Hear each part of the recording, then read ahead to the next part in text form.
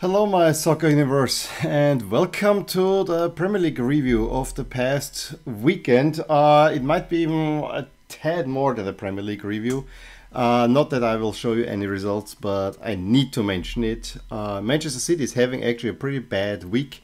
Not only have they lost this weekend, but they also are eliminated from the Carabao, the League Cup, which, my feelings about the League Cup, but four-time defending champions out, that seems to be remarkable. So I just wanted to have that mentioned.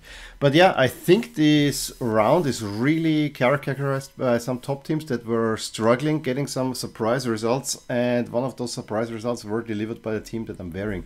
Probably the biggest one of them all. The biggest one of them all, not probably. The biggest one, Crystal Palace, going to Manchester and snatching a win. But yeah, I would say we'll jump into it. I have a few teams to talk about. The reason I'm doing now the Premier League first is, of course, because I have already I shot the entire Premier League review, the first video of which you will get on Wednesday. Jersey review, so first one you get on Wednesday. And we'll take it then from there for the next 2 weeks. And now we're gonna jump in. It started actually early with a quite impressive results by Arsenal at Leicester. 2-0, and it was very, very, very quickly. I mean, Gabriel, I think he had it in the 5th minute, gave Arsenal a lead, and then Smith Rowe, not too long thereafter, just slams it in and give Arsenal a 2-0. Leicester did their best to come back, but they did not have they did not count on Aaron Ramsdale having a day for the ages, especially when he saved the free kick. That was a save, and then even the follow-up. I mean, first of all, the free kick save, he just reaches it and gets it on the crossbar and falls down, and all the kind of rebound, he still gets his hand on so that the ball rolls slowly on the line and stops there where it can be cleared by the defense. As I said, Leicester tried, but Aaron Ramsdale held Arsenal in there, and Arsenal overall probably deserving of the win. And it is so funny because after the first 3 matches we thought, oh yeah, Arsenal might actually be relegated or whatever, and now Arsenal actually looking quite good for some reason. Another team that everyone said looks quite good, and correctly so, is of course Liverpool, who have, not only seeming ruling Manchester United, but in general being on a really, really good form. And again, it seemed like they were not necessarily a much better team, but they were at least at the beginning very ruthless, with Henderson scoring the first, and then I don't want to say against the run of play, but it was a little bit too high when Mane scored the second and 24th. You really had to fear for Brighton at the point, who I'm really starting to like what Graham Potter. Not starting to like. I always. I'm saying this wearing a Crystal Palace shirt. I always thought that Graham Potter is a very undervalued manager within the Premier League, one that is ready for, I think, a bigger club already. There was a goal by Mane disallowed, so he scores the second one, and you think everyone's going their way. Mane scores the second goal, but it was ruled out for handball in the build-up. And if that one would have gone in, Liverpool would have backed the 3 points, then shut up shop in many ways, and concentrate on the Champions League because you have an Atletico game. And this is one thing that I think was looming large in many ways anyway. Champions League is coming, kind of decisive rounds in many ways. So I think this was kind of an overarching theme for the big teams here. As soon as Mwepu made it 2-1, you knew this will be not a straightforward day, and I think for Liverpool, and then the equalizer by Trossard was a really, really well played one, assist by Lallana, and then actually Brighton even smelled a little bit of blood.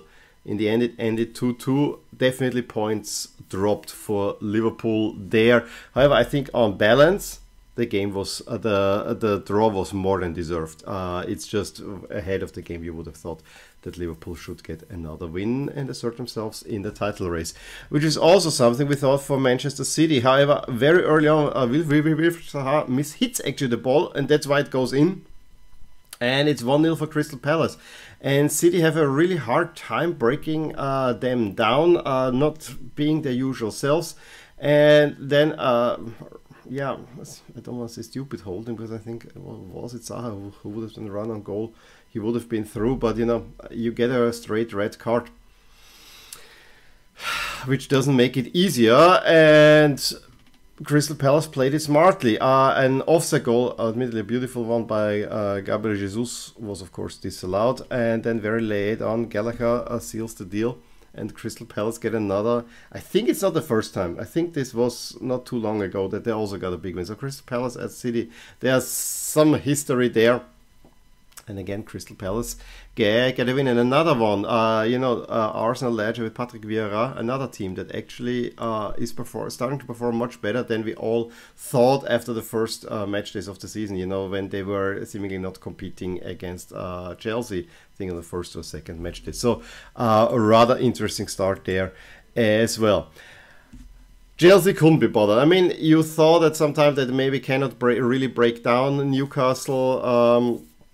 Hakim Ziyech, I think, scored an offside as a goal, but as soon as Reece James in the 65th got the first one, there was only one winner, and Reece James gets his double, and then Jorginho with a penalty, 3-0, and it is Chelsea who are top of the table. The one game that I really spent most of the time watching was, for some reason, Spurs against United. This was the big game, and it sounds like a big game. It was a mid-table clash at that point. And yeah, I don't think it was a great game. However, it had a great goal, the first goal by Cristiano after Bruno pass, Fernandes pass. Excellent, excellent work. At that point, I thought that the game was rather level. I mean, Son had a good chance that could have put Spurs in front, and then we may be talking, could be tough for United, but I overall felt that United was the more mature team, and I actually expected United to win this game because of the individual brilliance in their squad as compared to Spurs. Spurs does not seem like a functioning team, and again, completely opposite narrative to their rivals Arsenal, where we thought Spurs, 3 wins to start the season, and ever since it does not really go well together. And to me, especially Harry Kane looked positively anemic in that one. As soon as Cristiano set up Cavani to make it 2-0, there was only one winner. I think at that point even I had a really good feeling that United with that lead is gonna bag this win. And Rashford then makes it 3, and so Ole continues to have 9 lives because now all the critics are backing off. To be honest, if United has good leadership up front, they would have already realized, it's not quite working. And now let's give him until the Manchester Derby next week, and then we'll see whether he will continue or not. But I think the performance against Liverpool was just so abject. Even in the Champions League, they were more lucky than there's something there. They actually should be out looking for a replacement already, if you were to ask me. Similar goes for Spurs. And it seems to be a run for Conte, which in either case I do not quite understand. Graham Potter is right there for the taking, and I think probably more for Spurs so than for United. I think United, I don't think Conte will work well at United, honestly, but maybe he can whip the Stars a bit into shape for a run into a cup competition. He will not do anything in Europe, we know that. So and then yesterday we had Leeds getting a rare win, and West Ham United winning 4-1 at Aston Villa, and West Ham United is another one. They are, after Crystal Palace, the big winners. West Ham United, another one of those teams that I don't want to say overperform, but are performing really, really, really, really, really, really well. You will see all the standings because we have one game that I have not accounted for yet because it has not been played as I'm shooting this video. So you will get all those final results tomorrow in the StatsCast. Of course, we have a Manchester Derby coming up. That's the big one. There we also have Everton against Spurs. It could be a last game, and a last game for Nuno Espirito Santo, and I think West Ham against Liverpool is the sleeper game of the weekend. I think that could very, very much see if West Ham United is serious about their Champions League chances. If at the moment I would actually say that it's probably United just ahead of West Ham, of course, but West Ham look like the real deal at the moment. So those are my thoughts on the Premier League weekend. Give me a thumbs up if you enjoyed this video, subscribe to my channel if you want to see more. I will talk to you soon. Bye! Hey there, I really hope you enjoyed this video, and if you did, here are some videos and playlists that you might actually enjoy too. Also, please consider subscribing to my channel and click the little bell, so in order to get updated whenever something happens in my soccer universe.